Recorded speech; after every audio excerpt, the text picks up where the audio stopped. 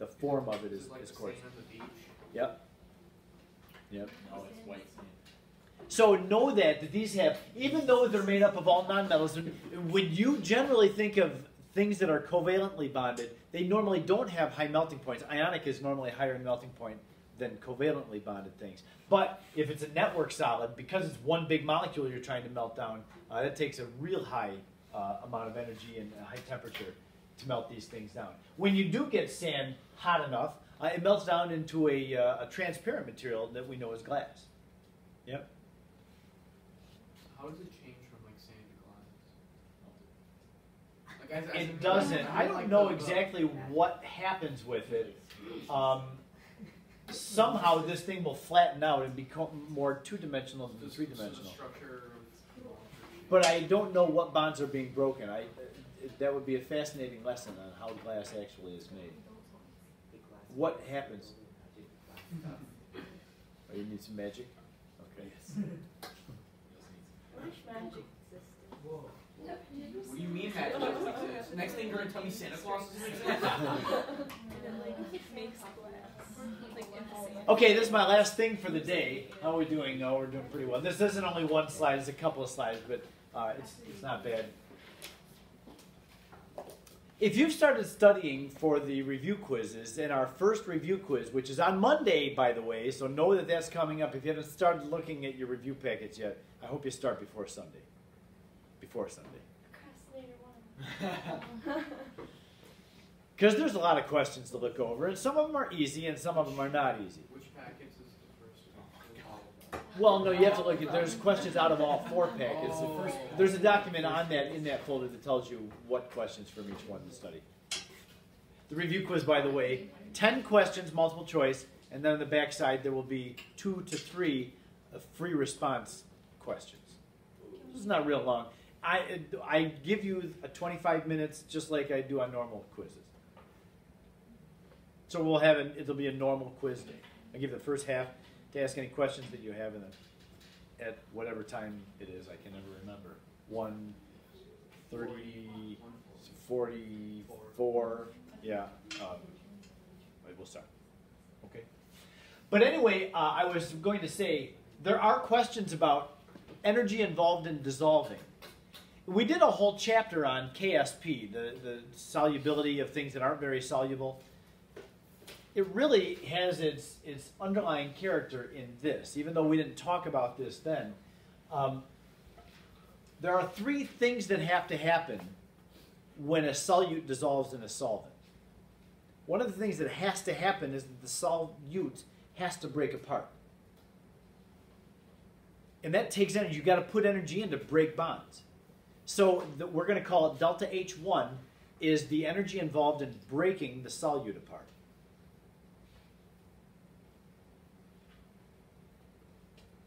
Now, delta H2 is kind of a strange one.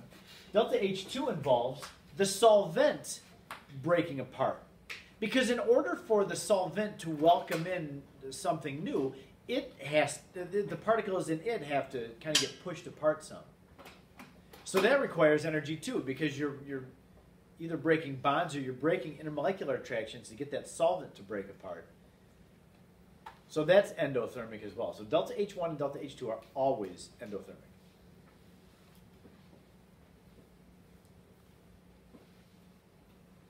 Then the last one, delta H3, is the interaction between the solute and the solvent. Normally, if anything has a chance of dissolving, it's going to have some attraction between the solute and solvent.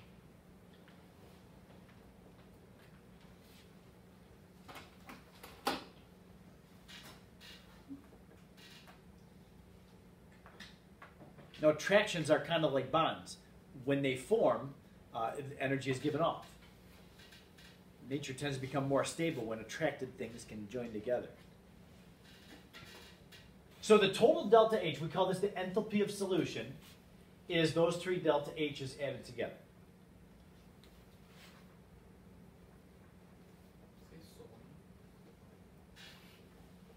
SOLN, abbreviation for solution.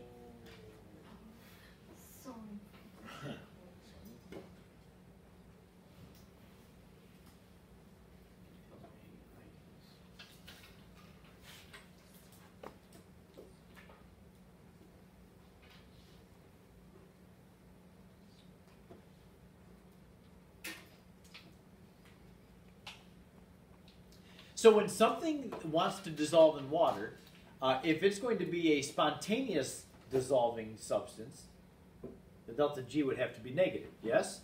Now what would delta S be for anything that dissolves? Positive. Yeah, you're breaking the particles apart from each other, making them more messy. Delta S is always positive. So if delta S is positive and the delta H is negative, it will dissolve for sure, because you'll for sure get a negative delta G. That's what the next slide goes into. If delta H is, the delta H of solution, this term right here, if it's large and negative, you're for sure going to have a negative delta G and it will dissolve. If the delta H is large and positive, if it's large and positive, that means the delta H is going to kind of dominate over the delta S and is not going to dissolve. The delta G will be positive. This is chapter 16 right here, which was about KSP. That was about things that didn't dissolve. You put them into water and maybe a little tiny bit dissolves and then the rest of them just sits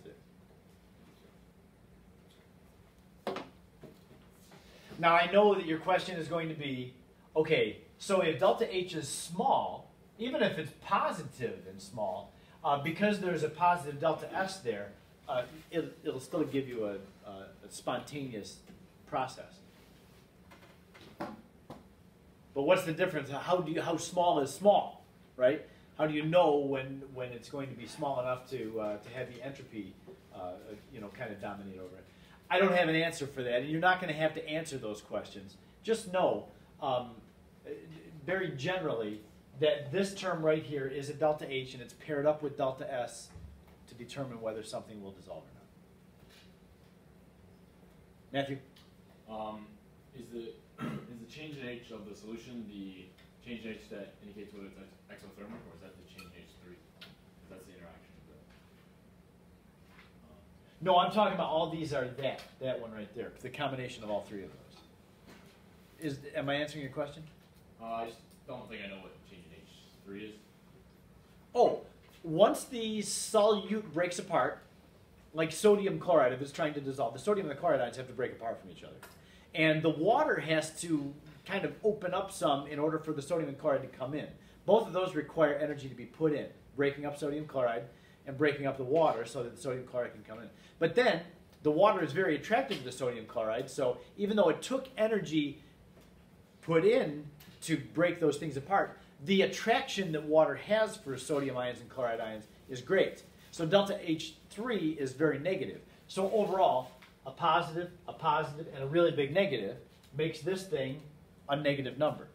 And so spontaneously, sodium chloride dissolves. Other things don't dissolve because their delta H3 is not negative enough.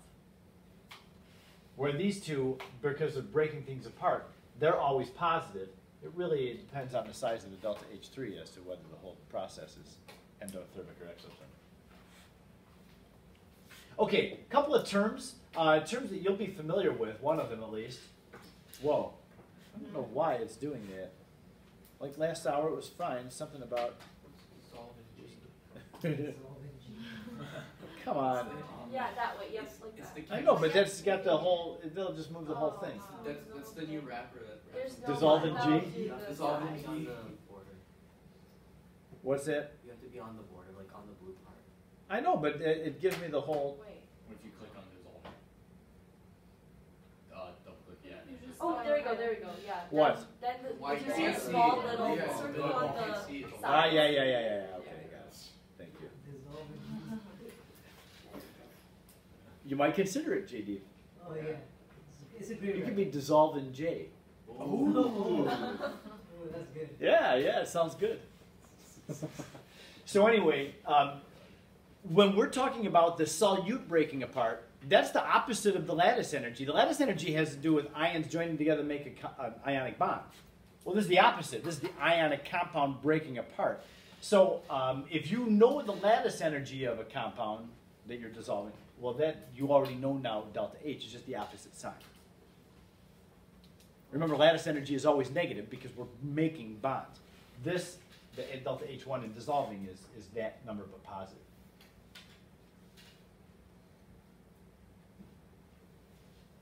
then you got this idea of enthalpy of hydration. The two other delta H's added together gives us what we call the enthalpy of hydration. And if you would have brought your book, I could show you examples of it in the book.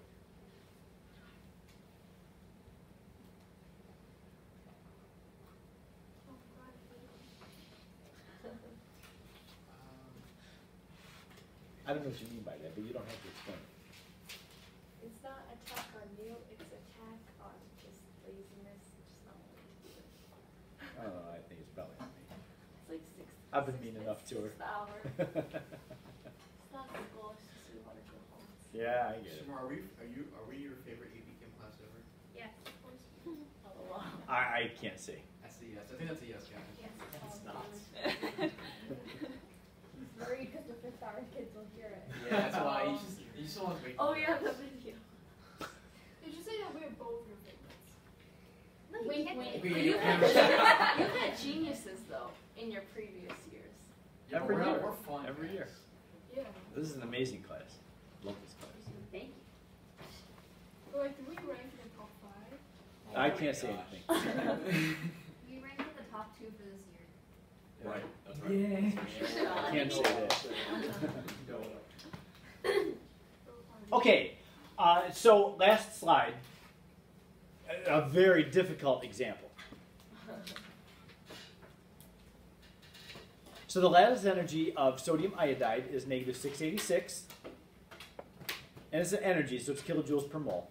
And then the enthalpy of hydration of sodium iodide is negative 694 kilojoules per mole. What would the enthalpy of solution be for sodium iodide?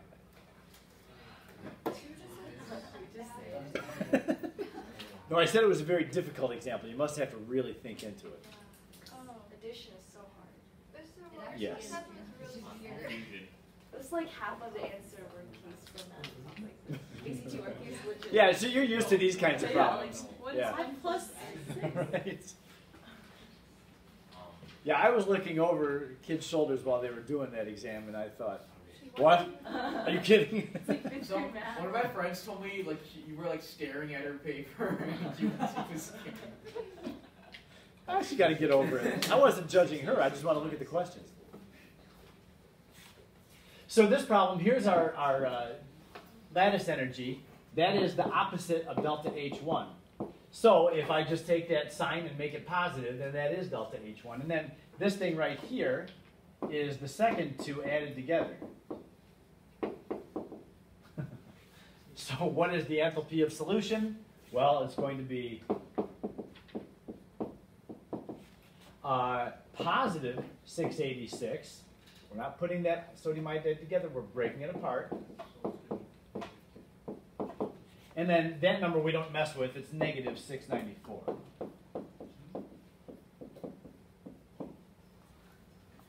That's it, negative 8. 8? Oh yeah. 8. Can't do math.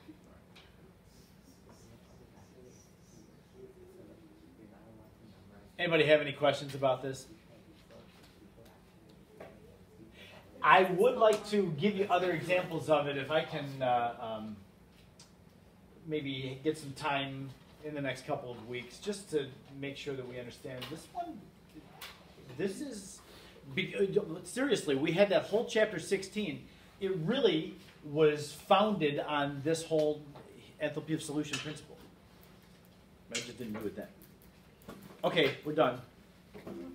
Cheers. Someone has to close out for us. So ask me someone different every day. Yeah. Yeah, hey. Nothing like good old peer pressure. Peer pressure. JD, have you ever done this? Close this out? That was good. Yeah, it's all you. Yeah. I've been doing it for like a week. I don't know if I home. Wait, what did I do again? I think Say so. don't Okay. report this video for You gotta copyright move and back Yes, a lot. please. You gotta move back a lot. Appeal to the Okay, emotion. that's good. No, you do short, Okay, so it you doesn't have to good. go that bad. Alright guys, subscribe, like this video, and comment down below. Don't copyright this video, please. Don't copyright this video. Thank you guys. Well done, JD. You get that screen presence.